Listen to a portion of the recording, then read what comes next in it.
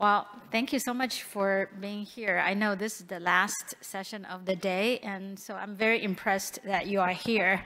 It goes to say that you are the only one who are truly responsible for what you do. Okay, so today's topic is about responsible AI. As you know, ever since the announcement of ChatGPT in November 2022, and our industry, the tech industry, has been going through this explosive growth and excitement about generative AI. And every day we're seeing new models coming out with better performance, bigger, larger models. And at the same time, there's also equally amount of fears happening. People are afraid of, the super intelligence or general intelligence happening that's going to take over humanity. So some of the fears are reasonable, some are not. So this is why it's important for us to think about, being responsible when we build AI systems, especially now, because AI was started in 1956. I think it's none of you guys were born then, right? And so AI went through several, waves. And every time when there's a wave, we make some progression in AI. But with generative AI, this time is a little bit different because this is the first time that AI is not just doing analysis for us. AI is generating new content. Sometimes even the data scientists cannot explain the outcome of the AI system. So that goes to say, we need to be very careful. Some people call it, we are going through this AI Oppenheimer time. Have you seen that movie, Oppenheimer? This atomic bomb. And, what we are inventing right now is very powerful, but if we are not careful, it can cause a lot of harm. So not trying to scare you, but we do need to think about being responsible when we build technology. So before I get into it, I just want to introduce the organization I'm representing, Generative AI Commons, and we are part of Linux Foundation, LFAI, and Data. We're created to help advance the generative AI technology and innovation via open source and open science. And we have over 200 active members coming from 80 plus organizations. It is a place for thought leadership building, as well as a platform for open source project innovation. And we subscribe to open membership. In other words, you don't have to belong to any member companies of LFAI and Data. Anybody in the world can come participate and contribute. And it is volunteer-based. We have 4 work streams right now, and each work stream has got work stream leaders. These are all volunteers. And so these are the 4 work streams. The first one is called MAD, Model Application Data. It doesn't mean these people are mad. They're just passionate about generative AI commons. So we work on projects in the generative AI space. And currently, this group is developing Gen AI landscape. And then after that, we'll develop architectures, reference architectures, ecosystem, etc. And the next one is called Frameworks Workstream. And you've heard yesterday, Jim Zemlin talked about Model Openness Framework. So that is our #1 deliverable of this group. And it's very important work because there's a lot of open washing going on in order to give the model producers the opportunity to show their openness of their models, then this work can be very effective. And it is a very complex work. It's very hard to do. And if you have not heard anything about MOF, I have a talk about MOF tomorrow with OSI, Joyce, and we're going to talk about, both organizations, how we achieve openness. We have different ways of showing openness for AI models. So the talk tomorrow is about 2 o'clock. And the third work stream is education and outreach work stream. And this work stream, we develop a ton of white papers, blogs. We have regular webinars. The first webinar was about the importance of openness in Gen AI. The second webinar is going to happen September 22nd. It's about the role of data in Gen AI. So again, our responsibility is not just to innovate, but also educate the masses. We've developed education materials. And if you are brand new to Gen AI, feel free to participate in our meetings, and you don't have to say anything. You can just sit there and learn, and hopefully eventually you can contribute. And the last work stream is called Responsible AI. And today's presentation material is going to be based on the work being done by this work stream. And we're currently developing Responsible AI framework called RAF. And it is in a draft form. So I'm giving you a sneak preview of this work. And so bear in mind, it's not complete, but it will give you a pretty good overview of what responsible AI is. And please go to our website, genaicommons.org. You'll find a lot more information, including meeting times and dial-in information.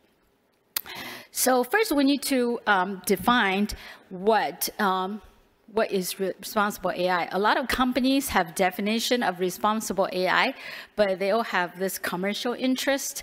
So it's important for a community like this to define responsible AI. Why we need to have this definition?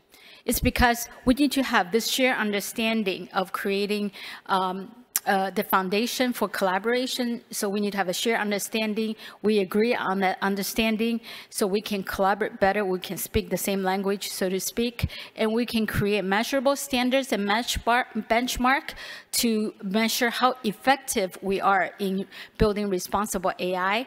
And also, it's a way to build trust between model users, model producers, and the society at large. And last but not least, this work can benefit policymakers to make, regulatory requirements or policies for responsible AI. And with that definition, we can help align all these various parties to build responsible AI projects, including regulatory. Like in Europe, there's a EU AI Act. In US, the White House has, the US government also has some AI-related policies. And in China, China is at the forefront of AI policy making. In Hong Kong, I just Googled it yesterday, Hong Kong's HKMA Monetary Authority came up with this AI guidelines for banking industry. And standards, NIST, and the ISO SC42, they're also doing some work there.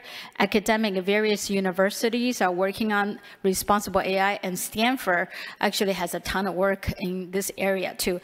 And community, like Generative AI Commons and other communities are also working on that. So if we have a common definition, then all these different bodies can work together and collaborate and aligned. So here is a definition. We believe that responsible AI consists of these 8 dimensions: human-centered and aligned, accessible, reliable, transparent and explainable, accountability, privacy and security, compliant and controllable, ethical and inclusive, and sustainable. So for the next 20 minutes, I'm going to go through each one of them. I'm going to talk about what we mean by each one of them. And also, I'll talk about the challenges and what we can do as an open source community to meet those challenges. The number 1 dimension is called human-centered aligned. So AI systems should be rooted in human values and societal needs, recognizing that most algorithms are derived from human systems like brain theory and social sciences. And so it is, so who can give me a definition of human values? It's really hard, right? Because human values are very diverse because we come from diverse backgrounds. We come from different religious backgrounds. People have different political beliefs, different regions, different sexual orientations. And so all these values need to be included in order to make an AI system that's truly diverse and truly serving the all people. So in order to meet that challenge, so when we build AI system, we should include diverse stakeholders. So it's not just engineers or developers or data scientists. We should also include sociologists, psychologists, anthropologists, policymakers, and people who have interest in this area. And the more diverse stakeholders we involve, our AI systems will be more aligned with human values and societal needs. And we need to balance AI autonomy with human control. So obviously, we created AI systems to help us automate things. But if AI is going rogue on us, then it could be a problem. So we always need to make sure that the human can take over in case AI goes to la-la land, right? So we do that by implementing robust feedback mechanisms for continuous alignment with human values. And a lot of model producers include an alignment team. So you'll see, title like director of alignment. When they say that, that means, they want to make sure that their AI system is truly aligned with human values. And avoid biases. So this is a big problem for a lot of AI systems. And I can give you an example. Bloomberg did this research on professional profiles using Stability AI. So Bloomberg asked the Stability AI to give 1,000 images of business executives. And guess what? 93% of the images came back showing it's a white male or light color male images. And then Bloomberg asked the Stability AI to give 1,000 images of service level workers. Guess what? 94% of image came out to be dark color females. So that goes to say AI systems can perpetuate biases because we have a lot of information on the internet that's biased, and a lot of AI systems, they crawl the public internet, and AI is trained on bias, just like when you teach your kids. If you teach your kids prejudice, your kids is gonna become prejudiced people too. So in order to meet that challenge, we need to develop guidelines and standards for human-centered AI designs. The next dimension is accessible and reliable. AI system needs to be accessible to all segments of society, providing reliable and consistent performance across different contexts and populations. A few weeks ago, I attended OSPOS for Good organized by UN in New York, and they talked about digital divide. And obviously, we have the Western world, and which have more resources, more talents in technology, and then they call the global South, the developing countries. They don't have the kind of resources and expertise. So we see a digital divide. With AI showing up, and this digital divide is going to get deeper if we don't address that issue. And so the solution for that is to build awareness. We need to be aware when we build AI systems, we can't just stay in our bubbles. We need to think about, reaching out to the global world, and which includes language support. And language, I'm not just talking about national language, I'm also talking about dialects. Like, for example, a lot of dialects, even in China, there's a lot of dialects. Different provinces got different dialect. Each dialect brings in the culture. So whenever a language or dialect is missing from our repository, from our database, that part of a culture is missing too. So in order to preserve that culture, we also need to make sure we include as many languages as possible. I met this researcher from Canada at the UN conference, and she incorporated like 2,000 African languages into her AI system. And this is a very important work because she's not just thinking about building a very comprehensive AI system, she's also preserving the cultures from those languages.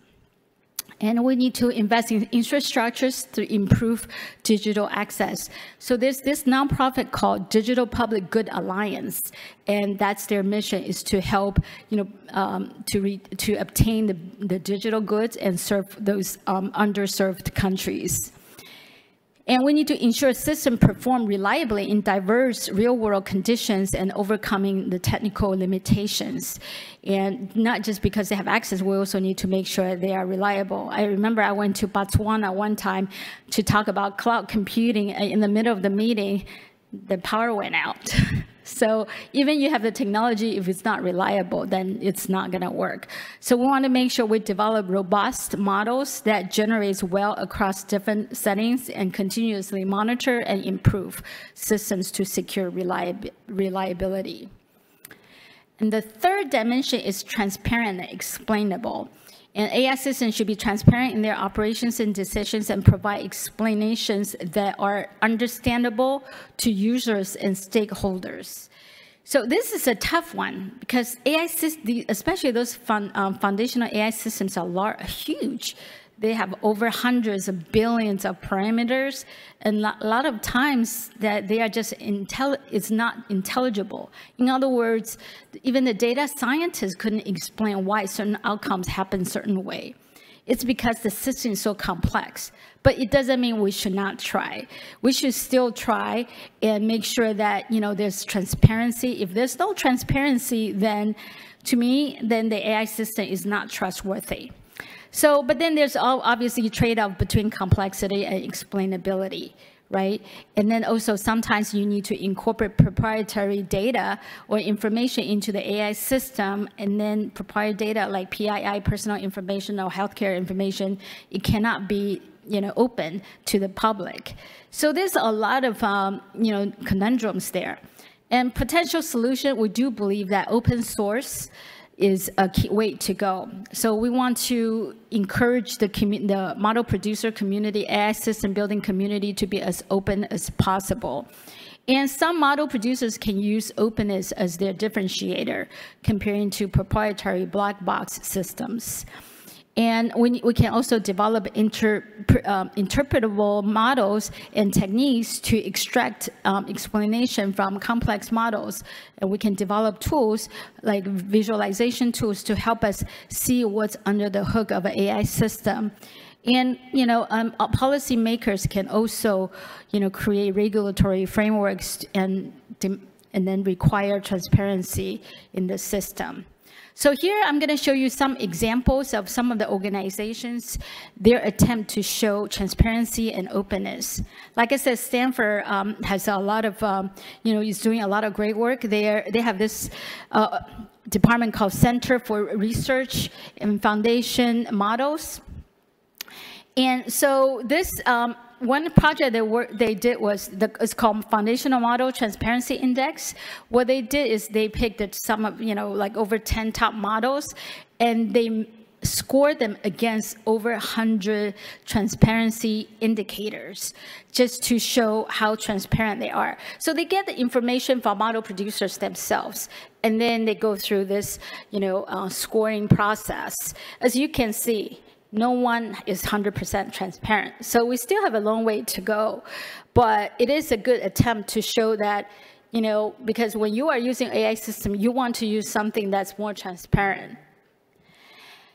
And Generative AI Commons, like I said earlier, we created MOF, Model Openness Framework, to prevent address open washing, because a lot of model producers say, their models are open, but then they play games in the license, and we call it open washing, right? And in order to address that, we came up with this framework, and some of you might be familiar with this, some are not. So basically, we take the 16 components of an AI model life cycle, and we look for the availability of such a component and also the license they're using for the component.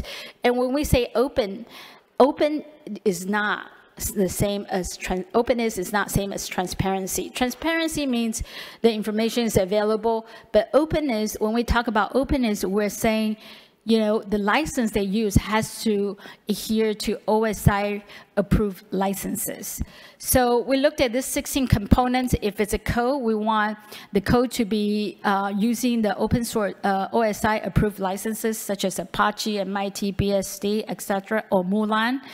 And For structured content, we want them to use CDLA, which is the data license by Linux Foundation. And unstructured content, like such as documents, we want them to use Creator Commons, CC BY 4.0.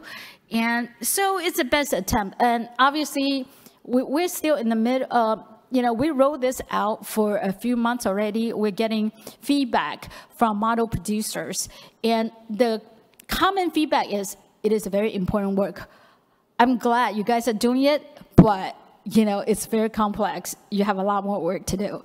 So it is a good start, but we welcome your feedback, and let's make it more reasonable, practical for model producers as well as model users. So we take the 16 components and then we categorize them into 3 classes. The base class is open model. The class 2 is open tooling. The class, and then the first class is called open science. And when a model that means open science standard, that means everything's open, right? Like LLM 360 is open, 100% open. And then, but most of the models today are class 3 models because class 2, like a lot of training code, inference code, some companies want to keep them as proprietary, as a differentiator, which is totally understandable.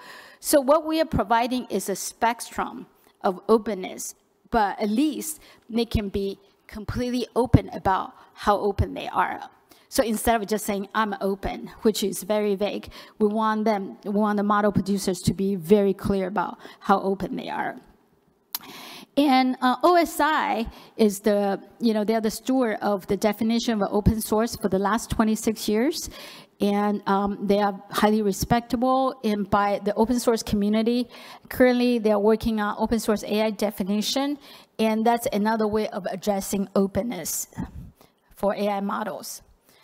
Okay, let's move on to next dimension, which is accountability. We want to make sure that there should be a clear mechanisms for assigning responsibility and accountability for the actions and decisions of AI systems.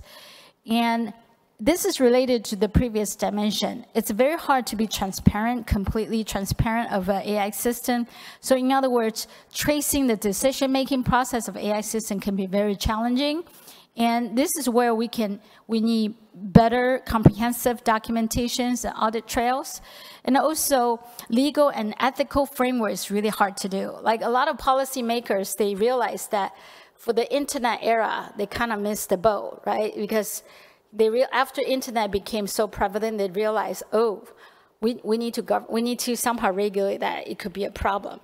And then social media showed up, Facebook, Instagram. They missed the boat again. The harm is done. A lot of teenage kids, they were saying, I went to a lecture, there's a Stanford psychologist who was saying the teenage suicide rate has increased like 30% because of the social media.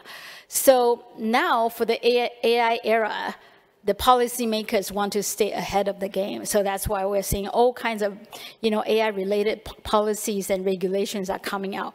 But because technology is moving so fast, the policymakers are still playing catch up. So it is very hard to do. And once they have policies, it's hard to enforce. They have to think about how to enforce, like organizations and individuals, and keep them accountable. So these are the challenges, but personally, I feel what's more important is to foster a culture of responsibility. Instead of using a stick, I think carrot's better, right? As technologists, we all want to do good to the world, to the humanity. So we need to foster this culture of responsibility and ethics, and then to do the right thing. Okay, the next dimension is privacy and security. And this is not new. This area of concerns has been around ever since we have computer systems, right? There's always security issues, and then we have solutions to meet the security issues. And then now with the cloud computing, now we're talking about privacy, right? Because you have data everywhere. So we need to also make sure we protect the privacy of individuals. And then security also becomes even more vulnerable because you got the cloud and everything is sitting out there in the cloud. And with AI, we're taking this issue to the next level. And so similar situation, as the current cloud computing, there's a risk of data breaches and unauthorized access. And then we need to have a good balance for data access with privacy concerns. And we can address that by using encryption or access control or privacy by design. And then for a lot of model producers, they have this red team and blue team. Red team will come up with certain attack scenarios. The blue team will try to address those scenarios. And also ensuring compliance with data protection regulation could be very challenging. Again, do internal audit and regularly update and to address potential vulnerabilities. And there's an Open SSF project under Linux Foundation. They have a working group specifically for AI and machine learning. And I would encourage you to check it out. And the next dimension is compliant and controllable. And all systems should comply with the relevant laws, regulations, and standards, and should remain under human control. So the challenge is keeping up with rapidly evolving regulatory landscape. Like I said, the policymakers are trying to make regulations, but things are moving so fast. Even their regulations have to have an amendment, and also enforcement, like European AI Act. It's in right now. It's been published, but it's not going to be in effect until 2026. It takes a full-time job to keep track of those things, and that goes to say you should probably work closely with your in-house attorneys to make sure that they're informed, and then they can keep your team informed and engaged, and then. Ensuring the systems can be controlled and overridden by humans, like, pilots, right? They can use autopilot to fly planes, but whenever necessary, they can take over while manually control the plane. Autonomous driving, it's the same thing. You can let your car drive itself, but then whenever necessary, you can take over the control. Same as AI systems, we should be thinking about, building in human control into the system when necessary. And we need to address the risk of autonomous systems, because when something is autonomous, there's always a risk, right? So we should always be conscientious about addressing potential issues, and then keep doing the regular audits and risk assessment. Ethical and inclusive. So AI systems needs to be ethical, operated ethically, and be inclusive, considering the needs and rights of all individuals and groups. We need to mitigate biases. Earlier, I talked about biases, and we need to ensure the benefits are distributed fairly across all society, and we need to balance ethical consideration with practical implementation. And bias audit, fairness evaluation, diverse communities involved in AI development and deployment, and ethical guidelines and oversight committees. All these are ways to ensure that we are building AI system that's ethical and inclusive.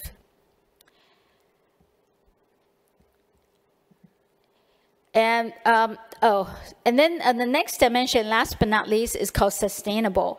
And the AI system development and deployment should be sustainable and minimize negative impacts on the environment. As you know, most of those large models requires a ton of compute and energy consumptions and water. Don't forget water. And they also need a ton of water for cooling.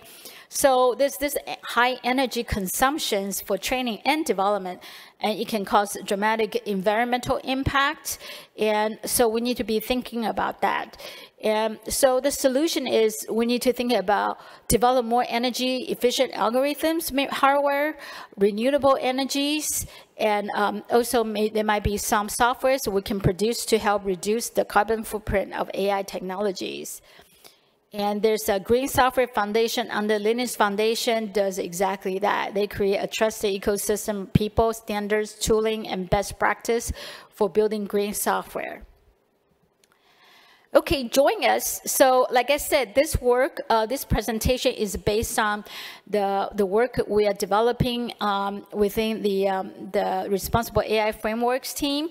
We meet every other Thursday, 7 a.m. PST, which is your 10 p.m. Sorry about that, because we want to accommodate to 3 time zones, including European time zones. So like where I am, I get up really early. My day starts at 6 o'clock. And like I said, if Gen AI is completely brand new to you, just dial in and listen and learn, and then hopefully one day you can become a contributor.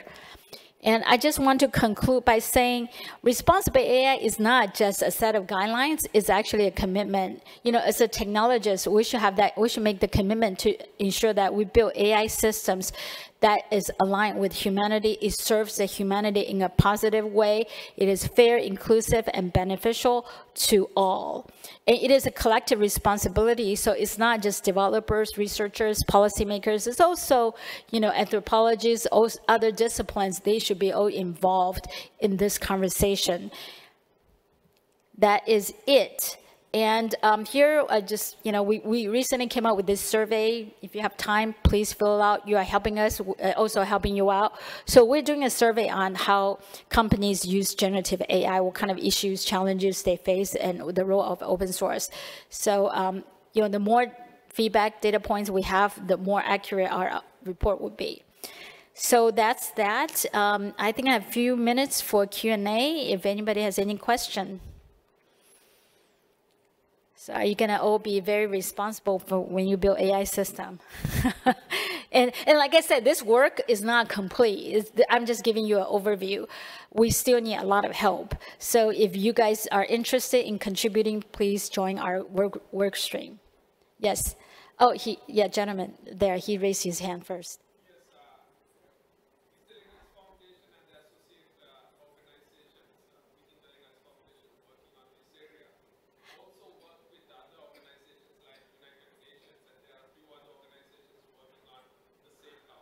We would love to. Actually, I went to, like I said, I went to OSPOS for Good, you know, organized by United Nations. And I like to reach out to them and then, you know, collaborate with them. And then I have invited the Stanford Transparency Index folks to our community and give us talk about what they do. And I'm showing their work there. Yeah, we should collaborate more. I mean, you know, it's the good thing is a lot of you know, participants in this work stream come from member companies who are already doing a lot of responsible AI stuff.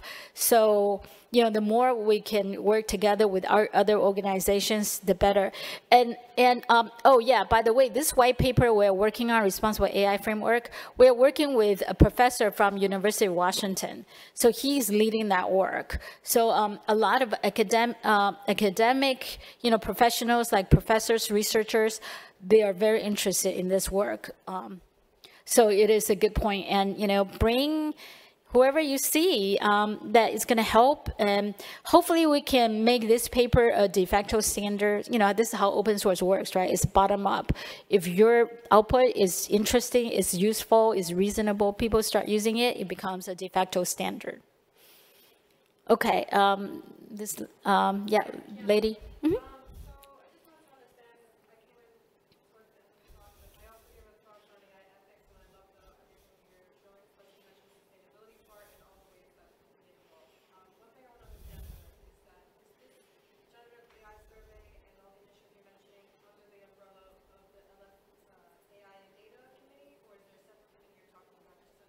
The survey? Yeah, the survey. Yeah, the survey is actually separate. I mean, I want to promote the survey as much as possible. It's not about responsible AI. It's just in general. We want to understand how enterprises use generative AI, what kind of challenges they see, and then the role of open source in their generative AI deployment. But Generative AI Commons, the organization I'm representing, I'm a chair of, is part of LFAI and data. And the reason we call it Commons instead of committee is, like I said, we subscribe to, you know, open membership. So anybody in the world can join. And you don't have to be a Linux Foundation member or, you know, LFAI and data member. We think that, you know, the more people join our work, the better. So that's why we call it Generative AI Commons. Yeah. Any more questions? If not, thank you so much for your presence. And I understand you must be really tired from this whole day, so I really appreciate it. Thank you. Bye-bye.